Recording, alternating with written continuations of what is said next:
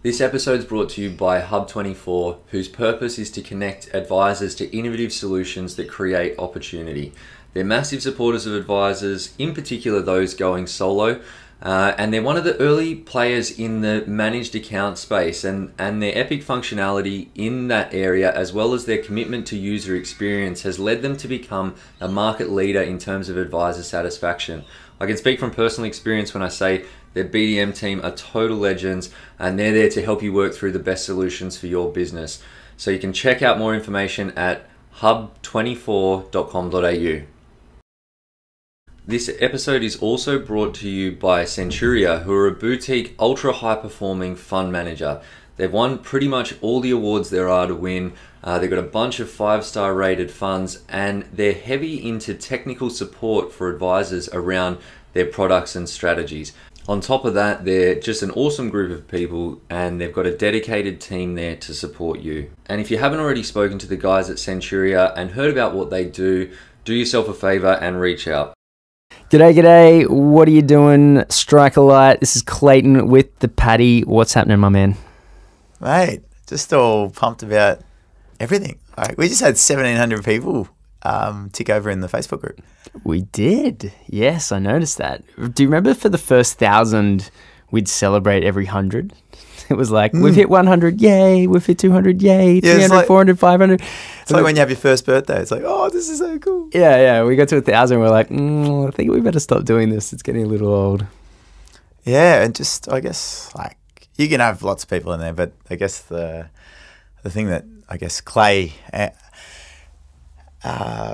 watches constantly is just the value. Like we're just always wanting to see value, and if like quantity doesn't equal quality necessarily, like some of the people jump in and add value to each other, and it's such a weird thing, that Facebook group, because as financial advisors, we live under so much compliance that basically in our free times, we just want to be left the hell alone. And it was a real kind of struggle with what kind of guidelines, what kind of rules that we should put in the group. We lent towards no rules for so long. So for 2 years, I don't know if everyone knows this, but for 2 years we held the group on LinkedIn.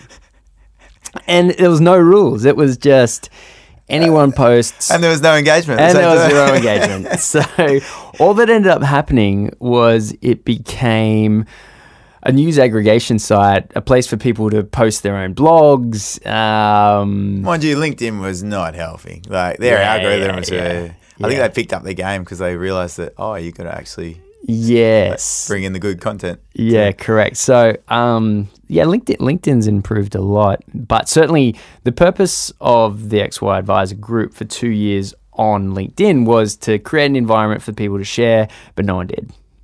Really, it just became this sort of post an article. And what do you think? What do you think was the reason? I think it's just because that's pretty typical. People just like to post articles. Is it because LinkedIn's like a bit more of a sort of boring space? It's a bit more sort of everyone's always polishing themselves up before they put something on LinkedIn. It's a very image-focused, looking good without actually being authentic sort of environment. Yeah, definitely I think LinkedIn was a factor. But the fact that we were the laziest moderating team that's ever existed for 2 years meant that we ended up with bad results. And then we sort of went away and did all this Facebook group training, or at least some of us did. And I learned from you, Clay. And it turned out that the healthiest online communities and groups were those with not heaps of rules, but a couple of rules, and then those rules were enforced pretty strictly. By the rule Nazi. AKA Clayton and Adrian. Well, thankfully it's not me anymore. Thankfully it hasn't been. But it actually self-regulates these days. Yeah. So it was a problem up until about 1,000, and then we realized at that point it was impossible for us to do it. And we've had different moderating teams over that time, but certainly the community flagging and reporting posts makes our job a lot easier, because simply like no one has time to read up to and above 300 comments a day. That's just, not every day has that many, but it certainly spikes to be above 300, and that's just an impossibility. No one can be expected to do that. So there's and we can tell how many non-comment engaged people are out there as well. There's definitely. Yeah, it's always interesting to see how many people are actually just consuming the content and getting value out of it. And so out of a group of 1,700, 1,100 recently have been going on every day within a 24-hour period. Within a week, there's 85% of the group. Within a month, 90%, and over 2 months, 95% of the people go onto the group. So, that's really high levels of engagement. And our commitment is that we continuously make sure that it's moderated well. And we had heaps of awkward conversations at first. Ooh, yeah. Heaps. That was... It was intense. Yeah, it was. And not always seeing eye to eye, hey Clay? Yeah. But eventually, we've landed on, I think there's about 7 or 8 different guidelines on the group itself. Which logic prevailed, as in what you wanted to happen, yeah. Precisely.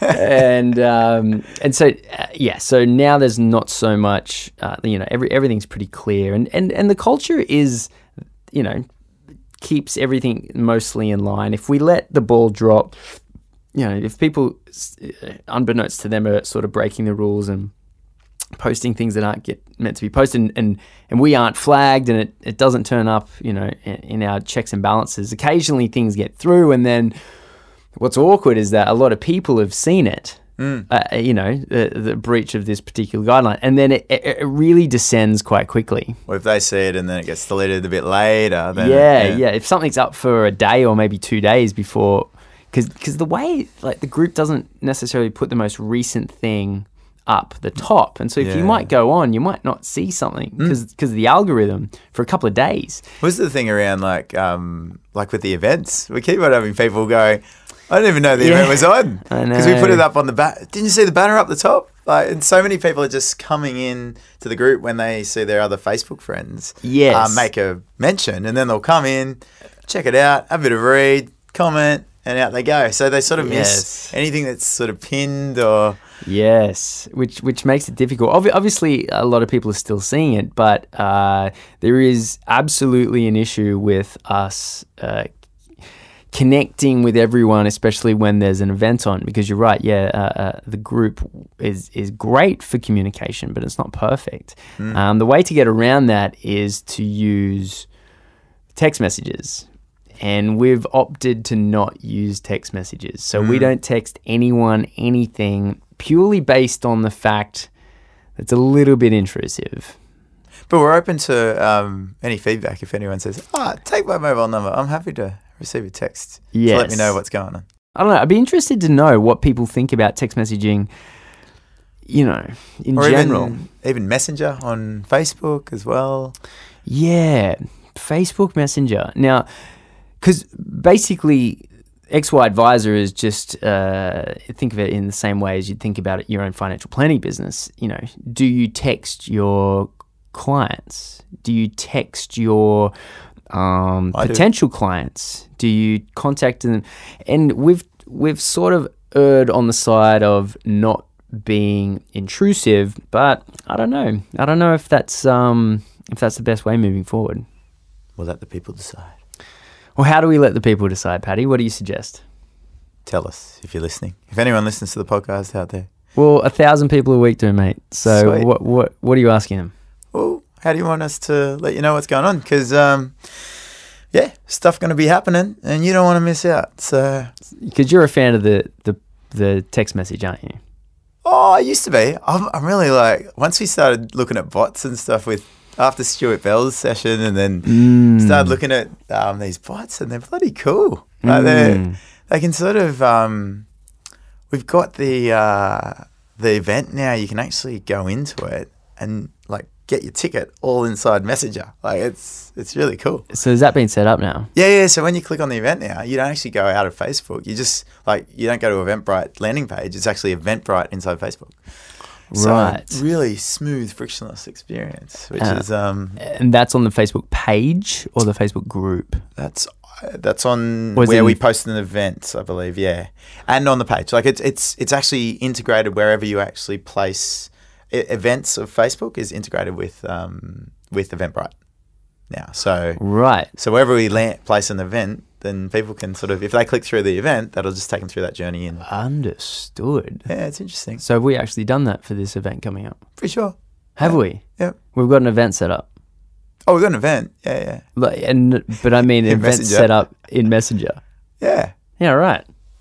How's It's cool, that going? It's cool. Have we rolled it out? Oh, it's just there. People It's are clicking just on it. there. I'll have to check the stats, see how many people are actually using it. Where do they click on it?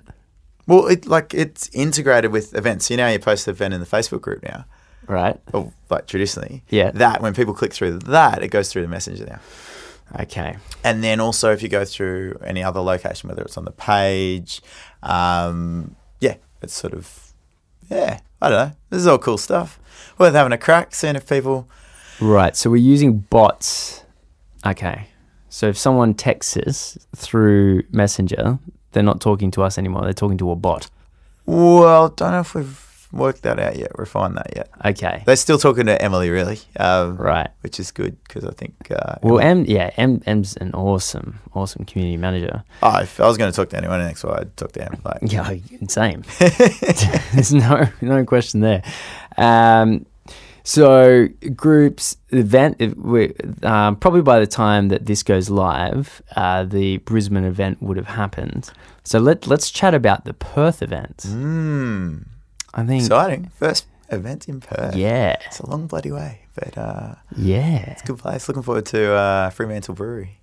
Yeah, definitely. Little creatures. It's yeah. the home of little creatures. I think we're all going to be we're all making the jump over to Perth for this one, but we've probably bitten off more than we can chew as far as events this year. We're doing one pretty much every single month this year. Yeah, all over Australia. It just gets it happens, but it doesn't happen easily all the time. Especially when you want to make sure the content's good. I love it. When you sold the idea of an event every month, you're like, they're easy. They're just easy. And then talking to Em, she's like, no, they're not easy. They're really hard. She's getting better at it. It's getting easy. By the It's end easy of the for year, you because you don't have to do anything. Hey, I liaise and assist. Oh, yeah. Absolutely. And our membership portal, the XYU. Yeah. What's going on? When's this coming out? It looks really pretty. It looks amazing. But we haven't launched it yet. Wow, what's It could going on? launch by now. We could definitely have launched it by now. No, I mean, like by the time this goes out, like it could be like people could be looking at it while they're listening. Fair enough. I believe it's just xyadvisor.com, right? Oh, well, that's the current website, yeah. But the new one will, yeah. The new one will essentially just get replaced. So we're getting rid of our sort of useless, Yeah. It's a nice billboard of what we do. Right. People don't know about XYadvisor. Look it up. And it does absolutely nothing. Yeah. But anyway, so by the time that this podcast comes out, there's a very good chance that xyadvisor.com will be the new online portal XYU. Yeah. Yeah. Like a new gateway to cool shit. A new gateway to cool shit. I've been wanting to do heaps of stuff. Is that that's the tagline? That's the tagline? Yeah. A new gateway to cool shit. No. XYU, your gateway to cool shit. Why do I feel like is it good that we send that the worst the tagline of all time? It's the real deal. Are you denying it's not going to be cool shit? No, it's going to be awesome. But look, obviously, Paddy, that is not the tagline. What is the tagline? Do we have a tagline? Is there a tagline? I thought that was your department. It is my department, isn't it? XYU, new gateway for cool shit.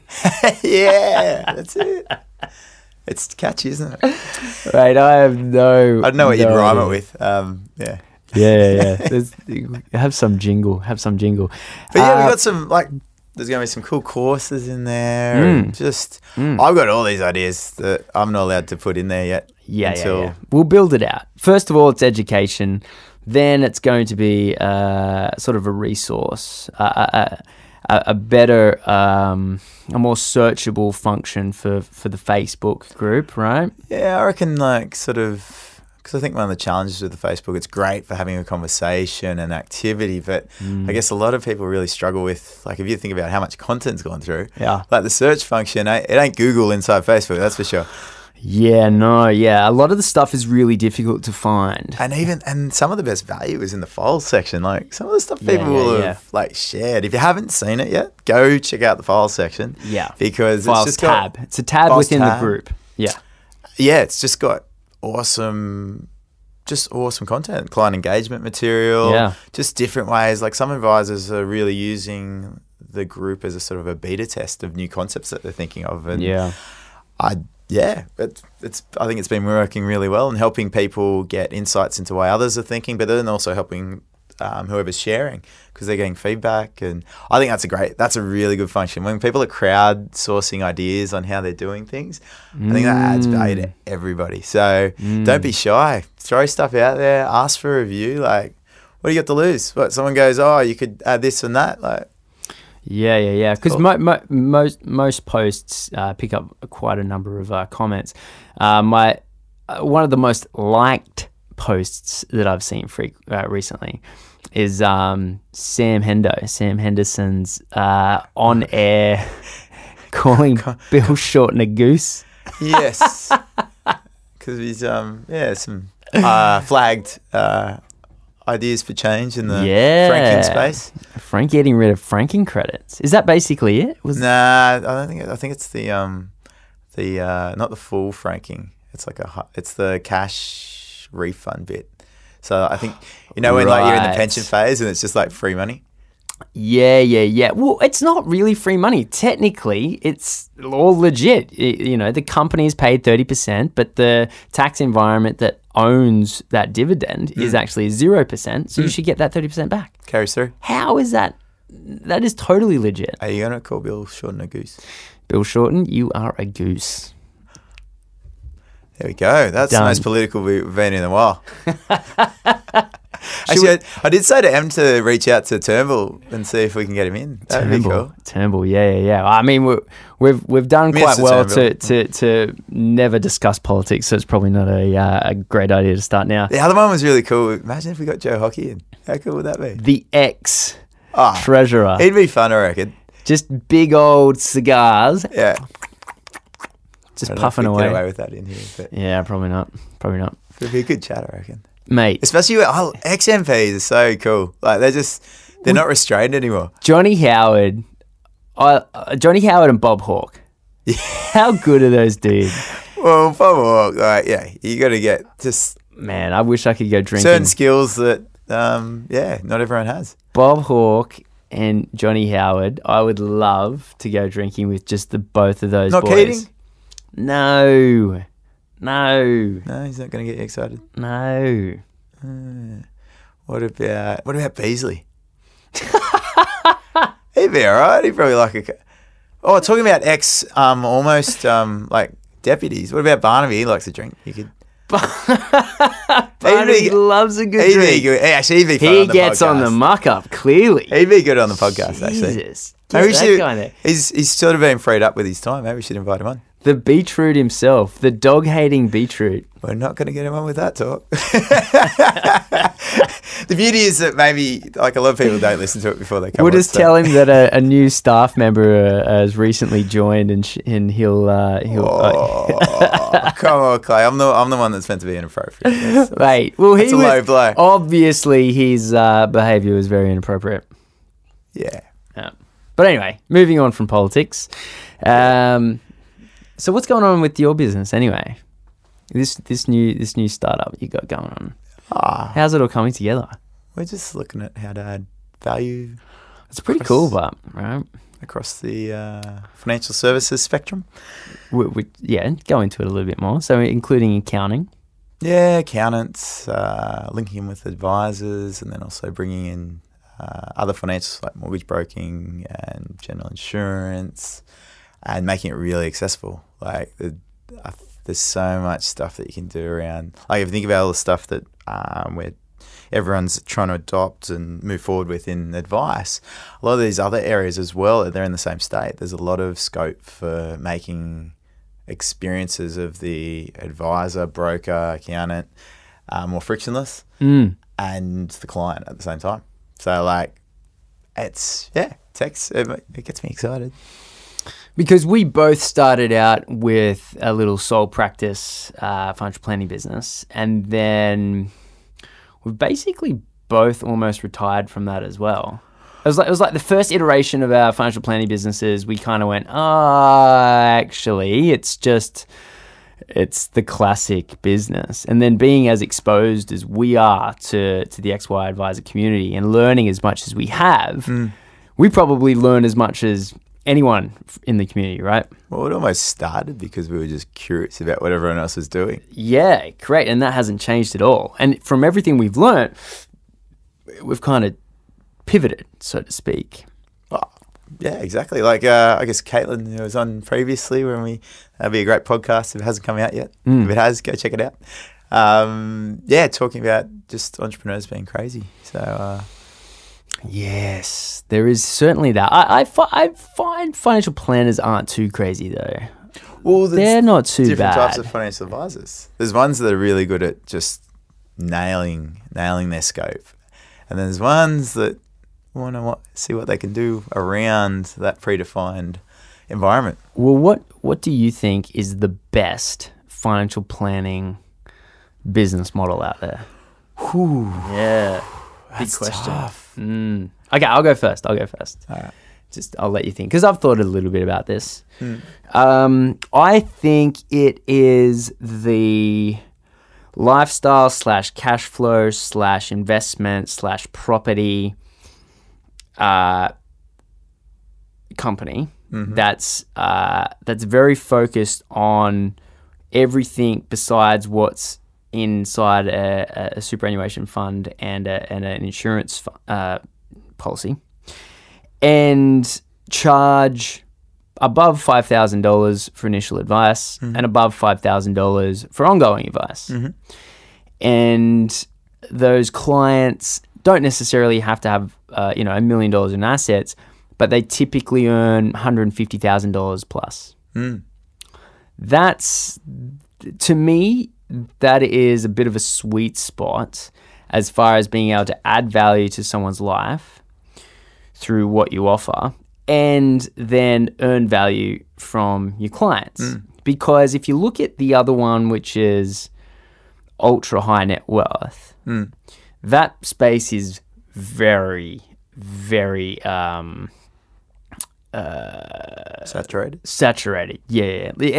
Every man and their dog, basically, anyone that's been an advisor for a long time, basically, they've all got that market covered.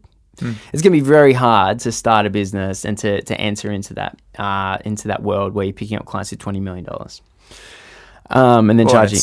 And it's also a different proposition. It's a very different proposition. Most people aren't equipped to deal with clients like that because yeah. I majority. I don't think what they do is spectacularly that different. You go from a client with 500,000 to one with 20 million? I don't think it's particularly that different if you're just doing asset management. Well, which is pretty typical old school financial advice. Oh yeah, but you're talking about like cash flow and different sort of things. You're dealing with different structures. Well, specifically, that's why I talked about net worth and not cash flow, because that space of retirees and multiple millions of dollars is definitely more than saturated, and it's going to be very hard to walk into that. But there is a massive underserviced population for those people that are earning twice the average, because it especially in Sydney, that happens far more frequently than you'd imagine.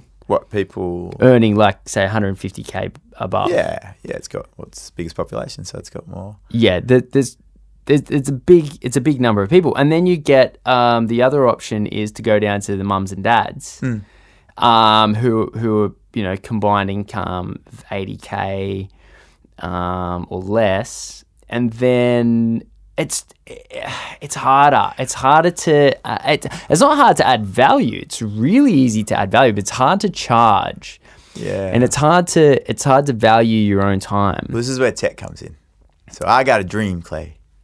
Well, here you go. So I got a dream. So that was my opinion, right, on the best business model.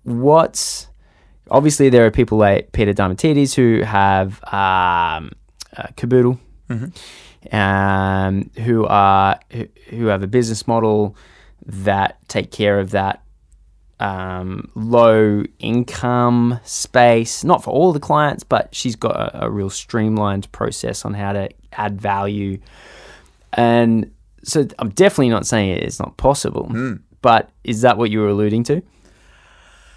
There's a few that I'd articulate, but in terms of, I reckon what you've got is the high touch model where you charge more, and that's like you're spending more time with clients, so you're justifying charging more, often dealing with more complexity. But then you come into less complexity and more and same level of touch, interest in advice, but then not the disposable income to pay for advice is lower. So you come into a difficult business scenario where you're going, well, you got people that want to deal with you want to deal with them, but how do you make it economical? And I just think tech is the way. It's sort of like there's automation, and then there's I guess enablement of what would be seen as a high touch experience through technology. Well, what kind of tech are you talking about here? Well, so through the advice process, like having a team, and this is maybe the structure of advice businesses, having people in your team that can add a certain level of value that goes up to the advisor space is really important, I think, to sort of keep on elevating, making sure the advisor's pushed as high up the value chain as possible at all times. And often, it's more challenging to have a business where the advisor's sort of playing a broader scope of delivery. So where they're reaching into administration, they're reaching into research, they do all the client contact. And when you've got that situation, without charging a lot of money, it's hard to match up with that time spent. And it makes it challenging to sort of... well, what tech would you use to get around that?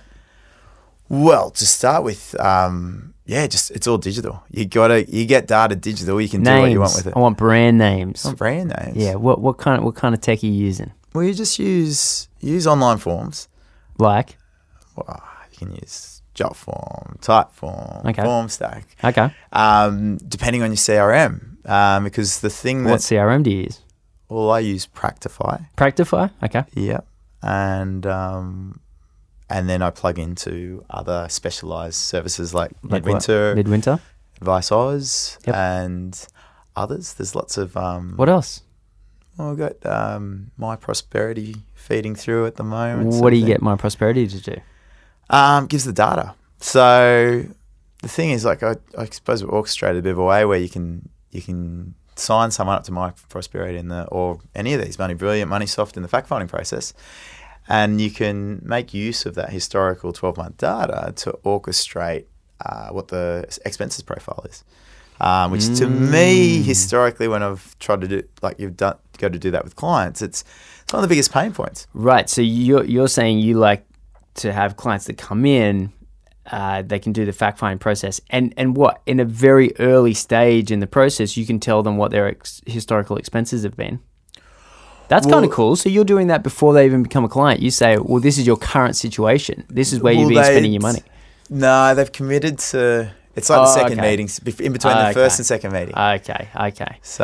that'd be kind of cool if people could do that pre becoming a meeting. Well, it's sort of... I think it's about, if you've got really good engagement before your first meeting, you could orchestrate that. It depends how you run it. If you have less touch points before that first meeting, then you probably don't want to put anything in front of it. Yeah, I think a lot of touch points pre first meeting is the way to go. I was reading on the Facebook group the other day. Some people like to charge an initial meeting fee of $70. I believe that was getting thrown around. You could use that $70 to fund sort of a first month of My Prosperity. You could get those people to come in, and so when they come in before they're even a client, you could tell them this is where the money is being spent, and you could show them how that differs from, say, an ideal client scenario.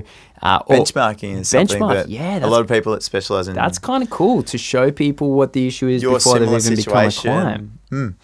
Yeah, I like that. Yeah, these personal finance apps or portals, the data that they're bringing in is enabling. Yeah, it's reducing friction in the client data gathering experience for the advisor and the client, and it's also, I guess, enabling a bit more accuracy of intel sometimes.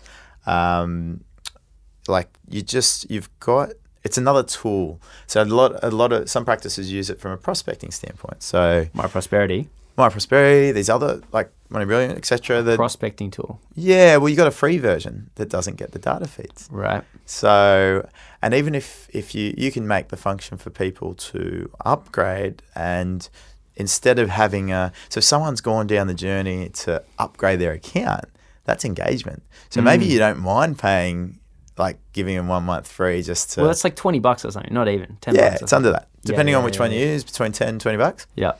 So if you're charging $70 for an initial meeting fee, that's funded. Right there, it's funded. Oh, it depends what you want to fund. You might be funding the cost of the software. What about your own time? Well, are you charging for an initial meeting? No. Well, there you go. Oh, I'm not saying it. I'm not saying that's the way to go. I'm just saying, like, other people are talking about like $200-$300 fee for the first meeting. It's an interesting concept. It really depends. Yeah, because obviously, for example, XY Advisor charges $40 give or take for an event cost. Now, we use all that money to then spend it on booze and food anyway. Food too. Yeah, food too. But we originally started doing that to increase the numbers of those that would turn up. So the story goes, the buy-in of paying. If you give away free tickets, you get a massive non-show. So we've always charged. I think we started at $30, went to $40. I think we went up to $50 at one stage, and we've brought it back down to $40. We're just like, okay, look, $40 pays for everything. You're leading me to think into like that one-to-many advice client approach. So we've talked about like, I guess maybe a more traditional model where, you're dealing with, you got your practice, you're getting referrals, etc. from people. Then there's some businesses that have more corporatized referral relationships where they might be aligned with an accounting firm, with a mortgage broker, and that sort of thing. And those are some of the best advice businesses as well because they getting fed clients. But if you look at some of those businesses, you're not necessarily always controlling what type of client you get.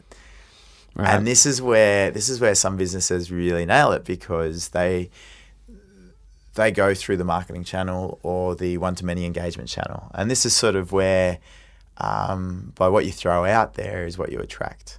Yep. So like when we talk about niching, it's the people, it's like what Lee Shodell does. She throws out the wellness, the relationship with money, and that's what she gets. She gets people that want that. Yes. And that's what you attract in. Yes. Like Adele Martin, another good example. The way what she puts out there in terms of value, building the trust, the style of the personality that's put out in your branding as well, then also defines the people. Yeah. So you're starting to really curate a stream of a similar sort of, because people self-select. If you think about just how, like, I go into a meeting room and you go into a meeting room, people self-select. Well, I'm going to get the client every time.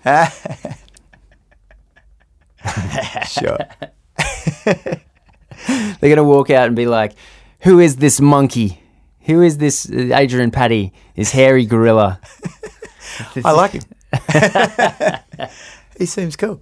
And then they're like, who's this sort of upstanding bloke? He looks a bit too serious, taking himself way too seriously. Yeah. But like, it's that personality bit. I think if you talk about like any of these channels, it's still that still comes through with how you communicate.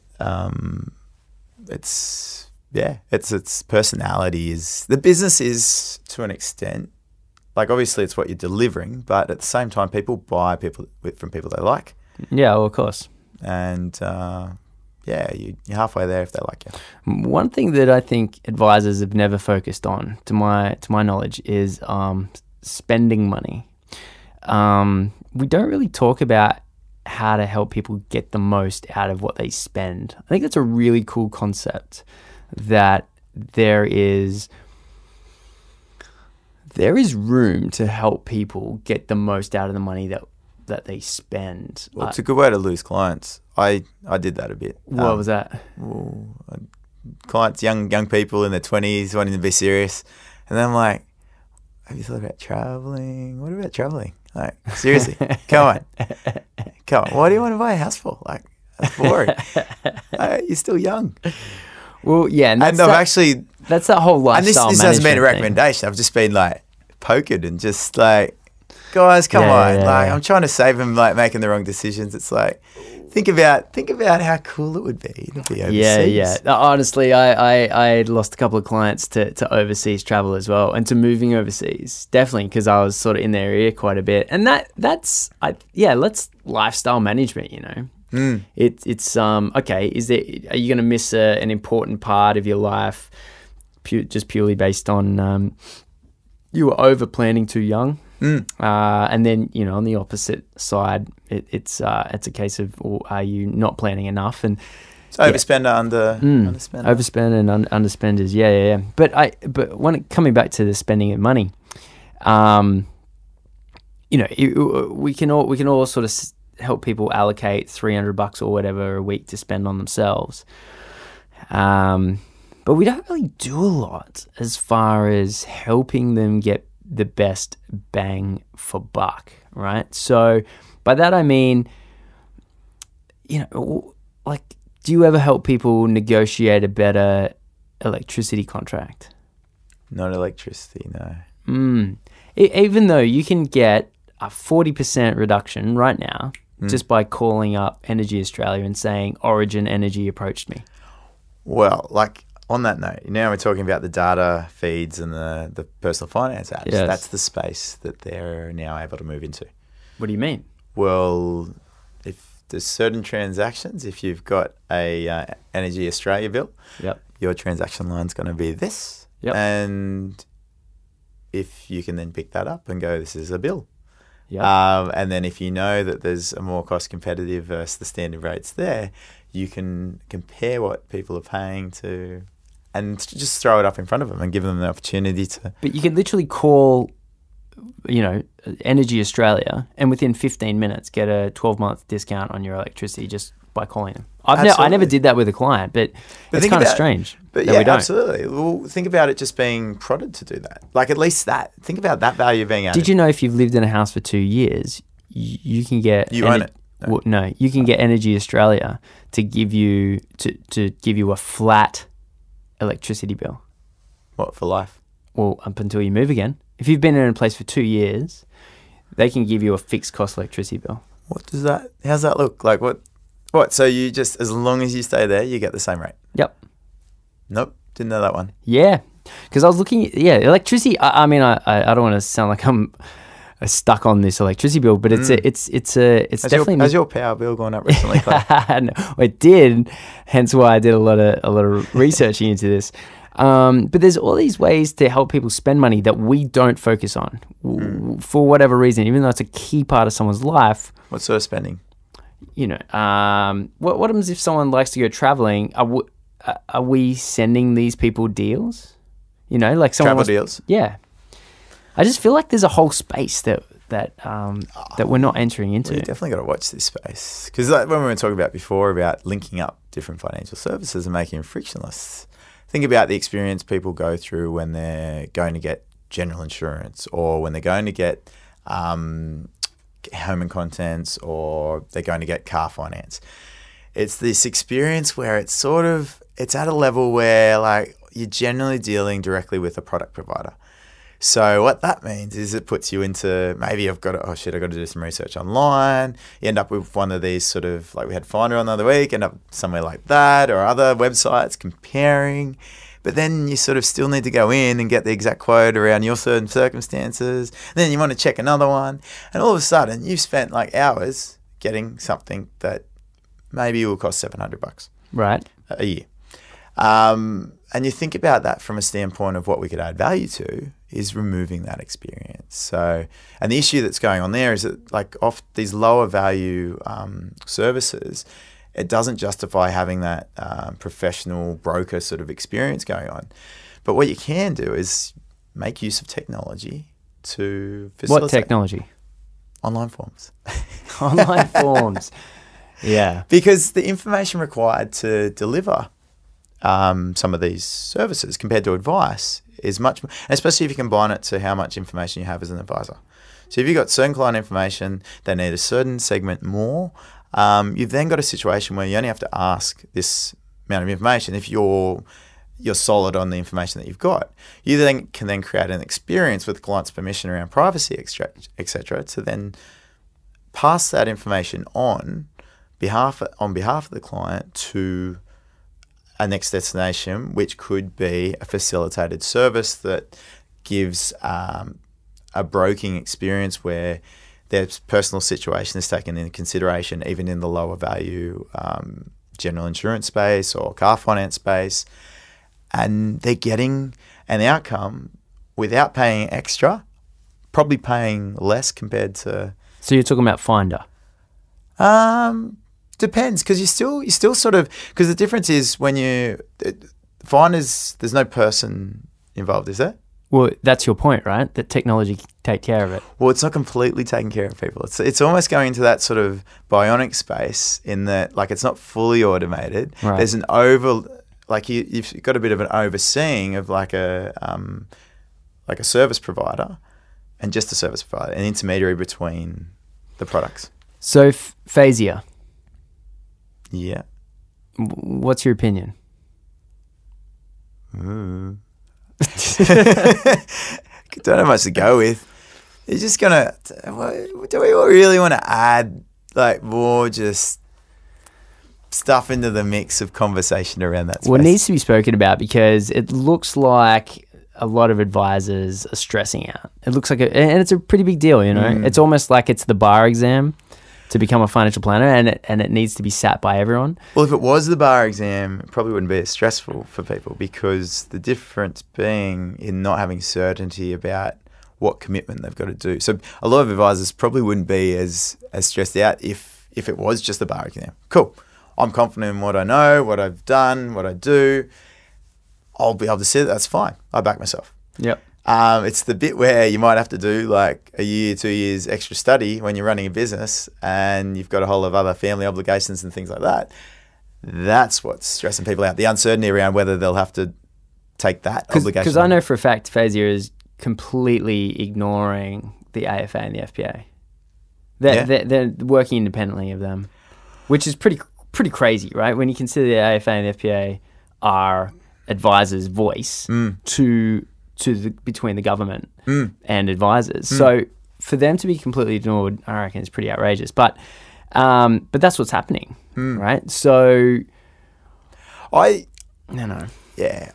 just, with the accredited courses and things like that, like if you look at courses validation over like how long courses actually stay relevant, some courses more than others, but a lot like. And even you think about how much you retain sometimes when you do a course. If someone has their FPA qualification for more than 20 years, I think at this stage, something like that, they probably the effort to get it back then was quite low. And I've only been told this by people who've had, I didn't go through it myself. I was told this from people who went through it themselves. And so I guess that's why Phasia has said, well, we can't take the fact that you've got this qualification into consideration, because we don't know if you were some of the people that went through all the effort to get it, or if you were some of the people that didn't go through any or much effort to get it. This is why maybe the single exam could be the way to go for. Well, I think that's what they're proposing. Well, right? But without the other things around course requirements. Right. So you're suggesting... Because if you're an existing advisor, especially if you've been going for years, you know a lot of shit. Absolutely. You know so much. Yes. And it's just... I'd love to know, like, what transitions look like in other, like, industries, whether they said, oh, yep, so you've been doing this for 20 years. Yeah. You're now no longer a professional unless you do this. Like, yeah. It's a big call. But at the same time, like, you know, this topic of professionalism is one that's been spoken about for as long as I've been in financial advice. And I guess this is just a line in the sand. And I guess it's going to piss off people. And I guess that there are going to be a lot of people that aren't happy about it. You know, you got someone like Ben who has a degree in financial planning, and that's not even on the list of accredited qualifications. Mind you, I have heard the list is building out. Okay. Yeah, you can sort of, like, they're just gradually adding to it. Right. But it is a good point that highly educated people may not even make the list. Yeah, that's pretty crazy. That's pretty crazy. But, like, at the same time, as you said, like, this journey and the discussion that's going on needs to happen. And if we don't have it, the Phasio have said, if we don't have this conversation, then it's just gonna happen separate to the whole industry. And what's the concept of self-regulation versus imposed regulation? Yeah. I think there's been plenty of imposed regulation, that's for sure. Yeah, and we know how that looks. Yeah, some of it's good, some of it's good, some of it's bad. It's beautiful. Right? Best interest duty, I think, along with an AFSL, is an absolute ridiculous contradiction. I can't see how those two things coexist. But whereas FOFA, getting rid of investment commissions, I think is probably a good thing. Well, it's a simple... Some of the biggest changes in the way advice is done has been from simple changes. Yeah. Not the more complex prescriptive changes. Yeah. Just simple. Because what's bid? Honestly, best interest duty is just qualify in quantitative terms what it is that you're going to do anyway. What changes? Arguably hasn't been defined in, it's still... I just haven't seen much change. I've just seen extra paperwork. You know, until AFSLs are gone, then what? Well, that's an interesting space. Yeah, I just don't get it. The more I think about it, it's insane. AFSLs are insane. Absolutely. ASIC should have what is a product and what isn't a product. Yeah. And then beyond that, why is there an additional level of due diligence? Which is just paid for anyway. If it meets that base level. It's paid for anyway, right? To get on to get on the shelf space on these big dealer groups, you pay to be there, right? It's not like it's I've heard that may happen. No, but that does happen. That does happen. That's not even... I don't even think that's a secret. So there just seems to best interest duty in AFSLs, to me, conflict. Yeah, there's a lot of noise around where I guess a lot of people can see advice going. And it's just trudging through this journey at the moment where tech's catching up and... like communication, ways of conceptualizing and engaging with people is catching up with business value propositions, and it's all sort of coinciding that, the compliance will be made easier because of technology. The engagement will be facilitated easier because of technology. What bothers me about financial advice is we attempt to just add in layers of complexity without actually changing what we're really focusing on, and it seems to me that it's remuneration models are what tend to be the hot topic for advisors, because as an advisor you want to earn as much money as possible. Obviously you're like any other person, but on the other side of that is how do you deliver as much value. And so I just don't see why we can't look at the remuneration models which get in the road of adding value. And there are these... A lot of the things have already been removed. a lot of them have already been removed, like investment commissions, volume bonuses from dealer group level. There's a lot that's been removed, and because of all that, I just can't. Now that those things have been achieved, we should be looking to get rid of those complexities, because a lot of that stuff was brought in to try and stop or reduce that. Well, it's built around the product. Yes. And yeah, you take the product incentive out of it. Correct. Do you need as much definitely no. You friction around the advice process? I was also on the group again. There was a one-page financial plan and I looked at it and I was like, yeah, someone using it or? Well, no. Like from back in the day. Back in the day, someone they came across this one-page financial plan, and it hasn't a lot changed from that one page. It was just, instead of one page, you've got 60 pages, and a lot of it is just giving some form of credibility to the decisions that were made. But if we're removing these conflicts of remuneration, we should be aiming to try and get back to that one page, because that's what we do anyway, right? We do it as SO, and then we go, and then we've got the summary. We've got the summary over here. We've got the PowerPoint up there. We're doing it anyway, and it's just, but here's your formal piece of written advice over here, and then sign the ATP just to say you received it. It's such a funny little thing, that a lot of times, if you look at it rationally, it shouldn't exist. Time will tell. Time will tell. Anyway, so that's my little rant, mate. What's going on? That's just, I can't back that up. That's just bit too much high energy. All right. Yeah. It's I reckon it's good to throw out new ways of things occurring, and discussion's good to have, and like we'd love to see on the Facebook group. Like, it's great as long as everyone's sort of constructive and I guess